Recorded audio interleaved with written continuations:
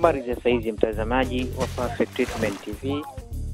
Ninakukaribisha katika video hii ambayo tutazungumzia masuala mbalimbali yanayohusiana na tiba, na katika siku ya leo nimekusudia kuzungumzia tatizo la kutokuona vizuri, na katika siku ya leo tutaenda kuangalia sababu zinazosababisha tatizo hili, lakini vile vile tutaangalia dalili na mwisho tutamalizia matibabu ya tatizo hili la kutokuona vizuri. Na hapa nitakuwa nimekusudia tiba moja ambayo tutaangalia tiba ambayo inatokana na mahindi. Tutaangalia na mahindi sasa yana uwezo kiasi gani na ni vipi yanaweza kufanywa ili aweze kutibu tatizo hili la kutokuona vizuri.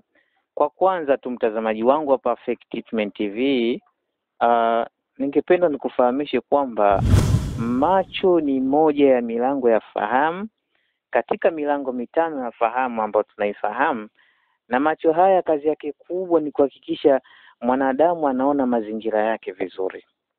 Ili binadamu atawali mazingira, ni lazima awe na macho yenye kuona vizuri, lakini vile vile awe na mfumo wa fahamu thabiti kabisa wenye kuweza kutafsiri taswira inayotokana katika jicho.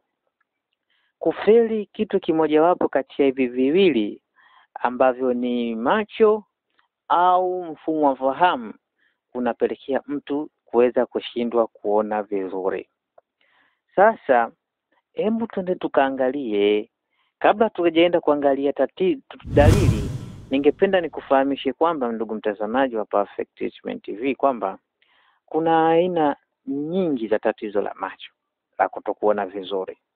Kuna wale ambao huwa wanaona vitu vya karibu au short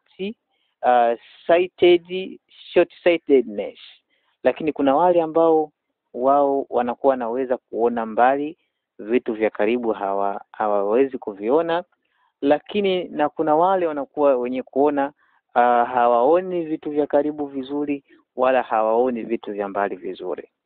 Sasa kwa pamoja haya yote ni matatizo ya macho. Katika siku ya leo tutakwenda kuangalia tatizo la tiba ya tatizo la kutokuona vizuri. Na hapo nitakapokuwa nimekukusudia zaidi, nitakuwa nimekusudia kutokuona vizuri kwa maana ya kwamba mtu anashindwa kuona, anakuwa anahisi kama ukungu, anashindwa kuona vitu vya karibu, anashindwa kuona vitu vya mbali. Kwa hiyo mtu aina hii sasa ndio siku ya leo tutaenda kuangalia tutaenda kuangalia tibabu lake. Kabla tujaenda kuangalia matibabu, mtazamaji wa Perfect Treatment TV, hebu twende tukaangalie kwanza dalili za mtu yeye kujijua kwamba ana matatizo ya macho. Miongoni mwa dalili ambazo zitamjuza mtu kwamba yeye ana matatizo ya macho ni kama mtu kuona taswira mbili tofauti kutokana na jicho moja kuona vizuri na lingine kutokuona vizuri. Ifahamike kwamba mtazamaji, mtu anaweza akapata tatizo la kutokuona vizuri katika jicho moja, na kuna wengine pia vile vile inaweza ikaathiri macho yake mawili. Si lazima kwamba mtu ni lazima macho yake yote mawili yawe mabovu, linaweza likawa jicho moja ndo lenye matatizo. Pia dalili nyingine ni mtu kushindwa kuona vizuri katika mwanga hafifu. Hii pia ni dalili kwamba mtu anakuwa hawezi kuona vizuri katika mwanga ulio hafifu. Na dalili nyingine ni mtu kushindwa kuona kwa wigo mpana zaidi ya eneo ambalo jicho lilikuwa limekusudia kutazama. Hapa labda ameweza kukusudia kuangalia sehemu ya karibu, basi akiangalia pale ataona ile eneo lile lilikuwa anahitaji kuangalia, na akijaribu kuthubutu kutaka kutazama mbali zaidi, basi anakuwa ni mwenye kushindwa. Hii vile vile ni dalili mojawapo ya kuweza kukujulisha kwamba wewe utakuwa una tatizo la macho. Ukiachana na hiyo, pia kuna dalili nyingine ambayo mtu anakuwa anaona ukungu na kushindwa kutambua vitu vizuri. Maana yake vitu vilivyokuwa mbele yake atachukua muda zaidi au atatazama vizuri zaidi ndio aweze kugundua kwamba hichi ni kitu fulani. Inapelekea mpaka wakati mwingine mtu anaweza akashindwa kumtambua nduguye. Hii yote ni kwa sababu ya kuwa anaona ukungu na kushindwa kuvitambua vitu kwa usahihi wake. Hii ni tatizo kubwa na mara nyingi sana tatizo hili linawakumba watu wenye umri mkubwa, lakini vile vile wenye matatizo mbalimbali mengine ya macho. Tukiachana na dalili hiyo, mtazamaji wangu wa Perfect Treatment TV, kuna dalili ambazo sasa hizi zinakuwa zinaambatana mara nyingi na tatizo la kutokuona vizuri, kwamba dalili hizi utakapoziona vile vile unaweza ukajihisi kwamba unaweza ukajua kwamba wewe utakuwa na matatizo ya macho. Na dalili hizi ni kama mtu kupata maumivu makali ya kichwa, tena kichwa kisichokuwa kinasikia dawa, kikitibiwa na dawa mbalimbali kinakuwa si chenye kupona.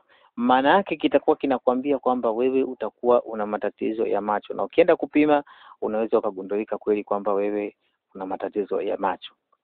Lakini ukiachana pia na dalili hiyo ambayo inaambatana na tatizo la kutokuona vizuri, kuna tatizo lingine la kukosa nguvu mwilini, hususan kupoteza nguvu kwenye upande mmoja wa mwili. Hapa mtu anakuwa mwili wake hauna nguvu, lakini unakuwa upande mmoja una nguvu, lakini upande mwingine unakuwa hauna nguvu.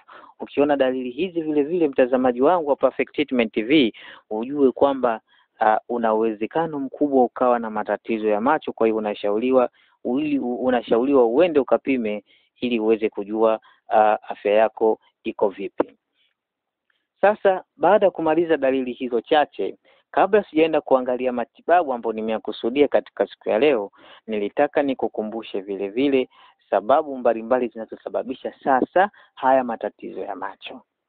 Haya matatizo ya macho yanasababishwa na sababu gani hasa?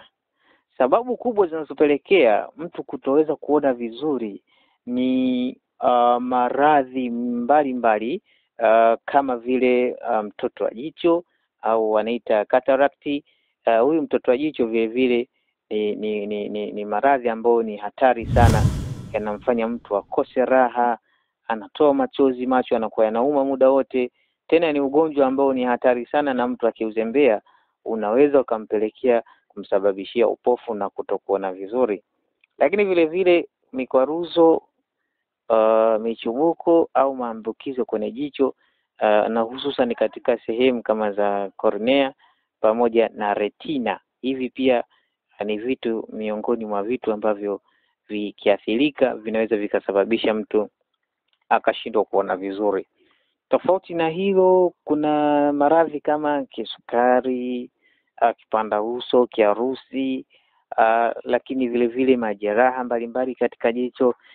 Hivi vile vile vinapelekea mtu anaweza akashindwa kuona vizuri, lakini vile vile umri pia huchangia mtu kuweza kushindwa kuona vizuri, na hususan swala la ukungu au hususan swala la kutokuona mbali.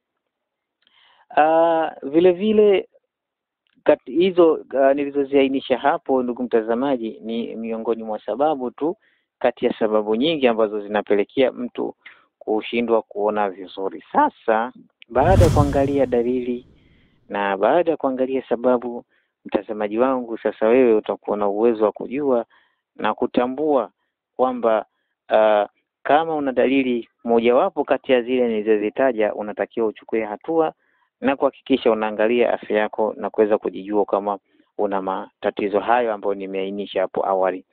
Na endapo utakuwa umejigundua una tatizo kutokana na dalili nilizozieleza hapo, sasa twende tukaangalie ni namna gani ambavyo wewe unaweza ukajitibia tatizo hilo kwa urahisi kabisa ukiwa hapo nyumbani kwako.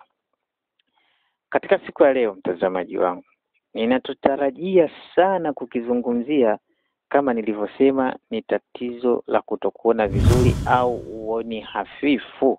Sasa hii ndiyo itakayoleta tiba yake. Ni ipi hasa? Kama nilivyotanguliza hapo awali, ambapo nilipokuwa nimeanza kuzungumzia katika video hii, nilikwambia tutaangalia matibabu ambayo tutatumia kitu cha aina moja. Kitu chenyewe ni muhindi au mahindi. Sasa mahindi au muhindi, unaweza vipi ukatibu tatizo la kutokuona vizuri? Hapa hatutochukua mahindi au hatutochukua mti wa muhindi, isipokuwa sisi tutahitaji mizizi ya mti wa muhindi. Na mizizi na mti wa muhindi ni kama jinsi ambavyo unauona hapo mbele yako, huo ni mti wa muhindi. Sasa mizizi yake ile pale ndio itakuwa ni dawa kwetu. Kwa hiyo utachukua mizizi yake ya ile mti wa mihindi, utaisafisha vizuri, kisha utachemsha. Baada ya kuchemsha, utakuwa ulishapata dawa yako, na hapo sasa unaweza ukafanya matibabu yako ya kujitibu tatizo hilo la kutokuona vizuri. Hapo utafanyaje? Hapo utakuwa unakunywa glasi moja kutwa mara 3, na utatumia kwa muda wa siku 5. Utajionea tofauti iliyo kubwa, na kwa uwezo wake Mwenyezi Mungu utapona, na utashangaa maajabu ya mti huo mdogo ambao watu hawatambui kama ni dawa, lakini dawa kubwa, ni tiba kubwa. Sasa kufikia hapo sina la ziada, na kusisitiza wewe mtazamaji wa Perfect Treatment TV ambao huja subscribe, hakikisha umesubscribe ili uweze kuwa unapata video zetu mbalimbali ambazo tunaziweka hapa zikiwa zinazungumzia masuala ya tiba. Hakikisha una subscribe na kubonyeza alama ya kengele.